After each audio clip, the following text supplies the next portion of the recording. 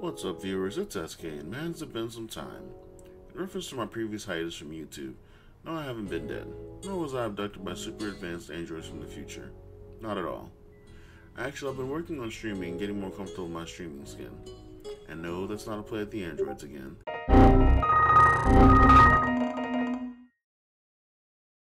I mean, I used to be really shy, so showing up on camera was a big step for me, and while as that follows, streaming was the next big step.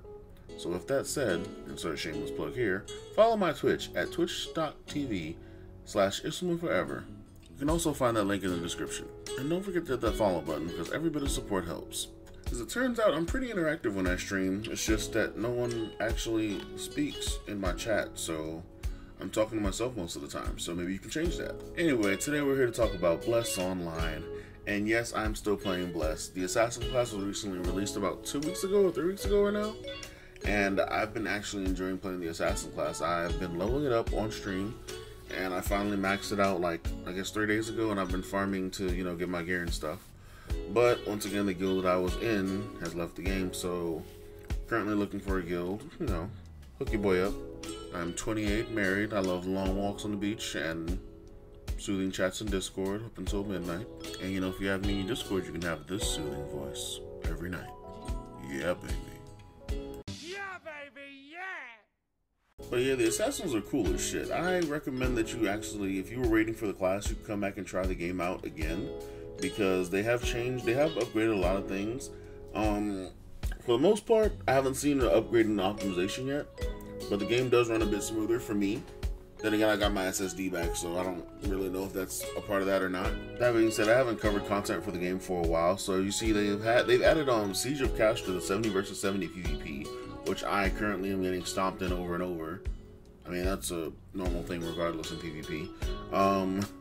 They added 3v3 arena, actually, which is pretty fun, actually, to me. To me, it's fun. To other people, they don't really like it.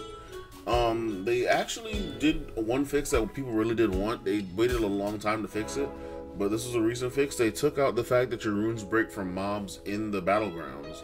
I don't know why they waited so long to do that, but they finally done it, so we don't lose runes anymore in Battlegrounds, which is a good thing. They've also added the Migraturus Elite, and they've added new weapons to the game, and increased drop rates for the weapons and armor in the game, so you won't just be you won't be doing blank runs anymore. And you'll be getting a lot more gold ore, actually. I've been noticing that I'm getting a lot more gold ore running Migraturus and Palazzo Ruins.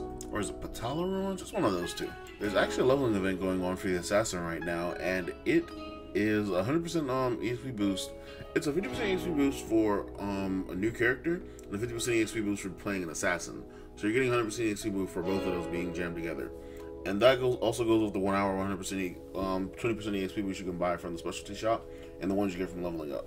Out the gate, they had to nerf the assassin like pretty quickly, but it's a pretty balanced class. Like, since the game has come out, every class can kill the assassin, and the assassin can kill every class, as long as you're not running away or they're not running away. Also, in addition to the production letters they've been doing, they've actually started doing community videos as well that pretty much update you on what's coming in the game.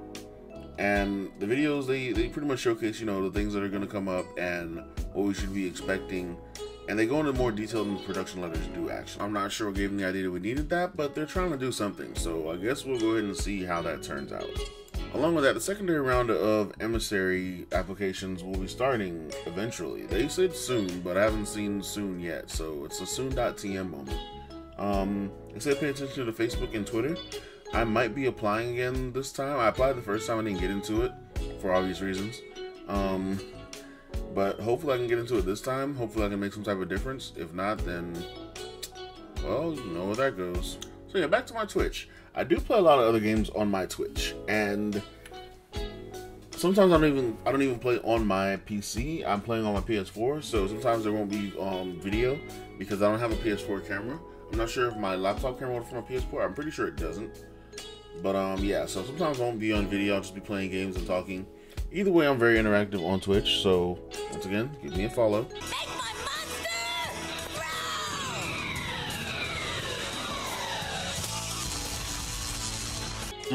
Rita Repulsa. She can make my monster grow anytime. Wait, was that on air? Once again, I know it's been a while, but thank you guys for watching this video. Thank you guys for coming out and subscribing, liking, and sharing this video.